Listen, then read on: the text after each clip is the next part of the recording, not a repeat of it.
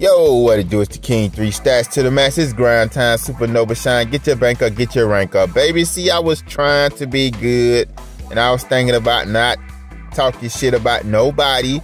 But you know, they had a Valaverse or whatever, so you know, and they thought it would be a good idea to pull up a comment from a bitch ass person that was blocked off my channel. They thought it would be cool to pull it up because he talked about Iron Ken. So, you know, bunch of hoes over there. But see, here's the thing. Bobby said my channel don't get no views unless I'm talking about him. But he forgetting that he wouldn't be shit today without hanging on the coattail of Gijoe. So, what are you talking about, Ken? Let's just talk about it, you know, because, see, these motherfuckers forget, and they get their little loyal fan base, they build their little cult, and they forget how they were struggling when they first came up. So let's just talk about it.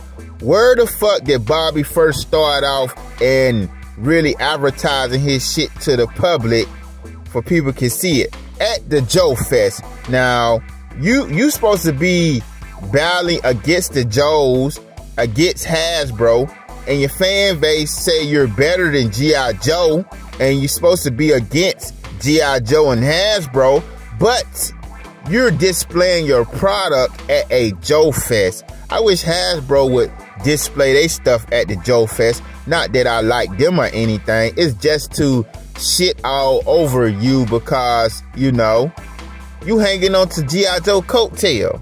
You know, so, and let's not get it twisted. Ken probably the one who helped this shit jumped off the ground, because before you hooked up with any of your dick suckers, you know, anybody who was trying to put some Valaverse out there before the product came out, you know, Ken was the one who put a lot of people onto that shit. So, you know, I had Valaverse content when he first came out before he was a dick and the figures was breaking, you know, so, they used to all be fans, you know. I got this Instagram comment post DM that he sent me that he was thanking me for speaking about his line. See, they all fans until they find out that you don't ride dick, that you don't kiss ass, that you don't serve nobody. So then they get to changing on you. So, but anyway, Ken had Valaverse content, you know, probably like 30,000 views on Valaverse videos. I took the shits down now because I'm not advertising the punk ass ex-employee shit. So, you know, let's just say 30,000 people watch those videos. Then through word of mouth, that could turn to 100,000, 1 million folks. You know what I'm saying? So Ken kind of helped that shit got rolling. So I feel like the chump owed me some change because he forgot when he first was coming up. Nobody wasn't talking about that shit. Nobody didn't know about Valaverse. So, you know, for him to say people only come to my channel is when I'm talking about him, man, don't even flatter yourself like that, because I don't talk about your punk ass. Ken just put people onto Valaverse, and you know, people got faulty products because I told them about the merchandise. So therefore, Ken goes back and try to correct his mistake, because that's the type of person I am, whether people think I'm an asshole or whatever. But see, they don't know that people bring the asshole out of Ken by fucking with Ken, because Ken don't be looking for none of these chumps like bitch ass Ninja.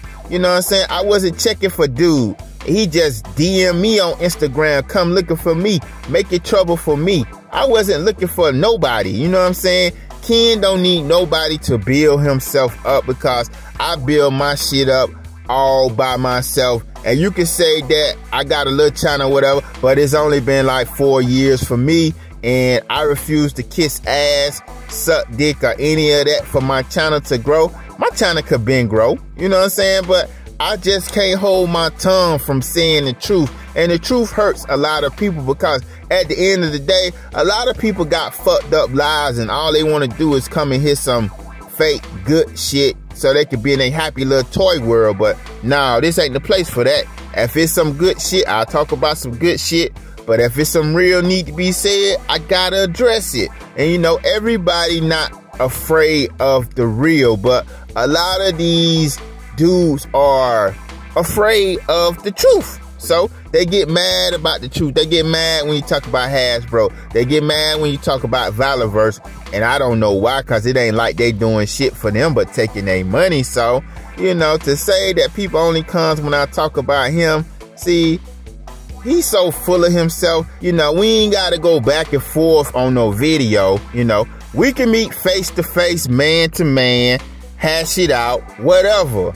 You know, so it ain't got to be no back and forth or no talking shit on no video. You could talk shit right to Ken face if you want to. So just let me know and we can arrange that. So,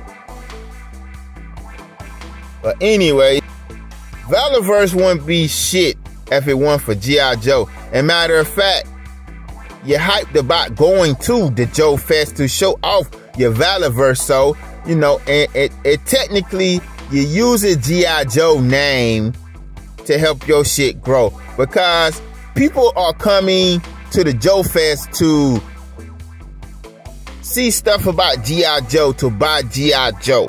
You know what I'm saying?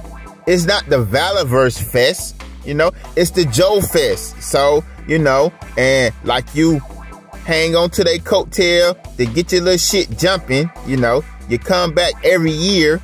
Come back every year to a place where you talking shit about a person that lives in that place, where they whole family stay at, where they whole family stay at, where all their friends stay at. That's not a smart move, man. That's just not a smart move. So, you know, I'm really want to see some of them ninja moves by Bitch Ninja if he come down there. I want to really see if he can animate one of those ass whoopings like he did in his video when he was talking shit about me. I wonder, can he do that shit man to man? So I'm just saying. So yeah, Ken ain't never have to stand on nobody's name. I always did my own shit. Tell the truth, whether people like it or not. So, you know, anyway, you guys let me know what you think. Is it a smart move to be talking shit about somebody and you're gonna be down here where they whole family stay at? Where they whole family stay at? You know, do you think if it wasn't for Gijoe Joe, do you think ex-employee would have had any type of success? You know, because just think about it.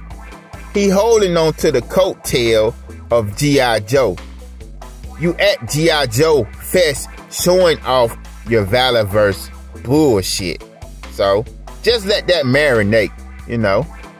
The smart people get it, but I bet it'll be some people who try to defend the shit, you know, because if it wasn't for Gijoe Joe and a Gijoe Joe Fest, there wouldn't have been no place for Valaverse to go through. Because nobody wasn't really fucking with it on the internet like that. You know what I'm saying? Until the shit got some figures and shit like that. But before then, nobody didn't know.